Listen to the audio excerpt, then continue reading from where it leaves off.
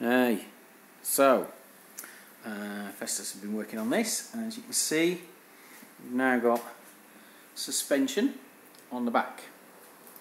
Okay, it's yet to be tested, but basically, obviously, we can lift it, so you know, it's kept in place. So it's actually off a Freelander, and it's just basically almost tacked in place at the moment. Needs strengthening, but it's enough to give us an idea of sort of level that we're going to work at. Obviously we'll wire up the brakes and pipes and all that stuff, but yeah, and this still needs strengthening as well. Yeah, funny angles there, but just going to get a shot in there so we can get the comparison with the design.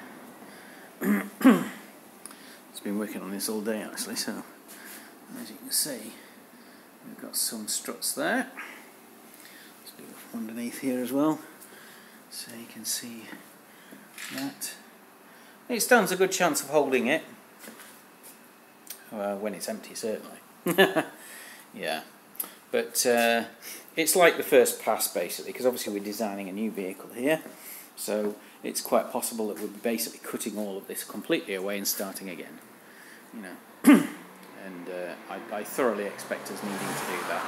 But if we can get something which can roll, and if I can put like there's that Mitsubishi battery down there that's 300 volts, so I can put that in. It's quite lightweight compared to the battery that's going to be in it, and then we can get the motor running and we can see what it's like.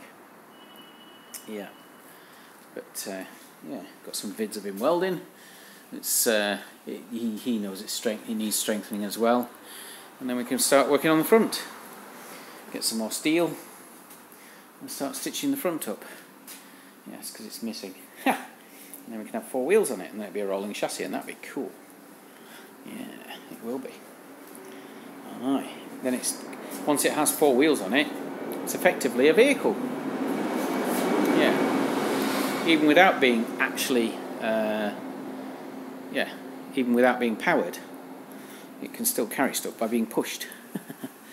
Yes. And then once you actually hook up the axles and get some power to that motor, it's an automobile. Yeah. Alright, cool.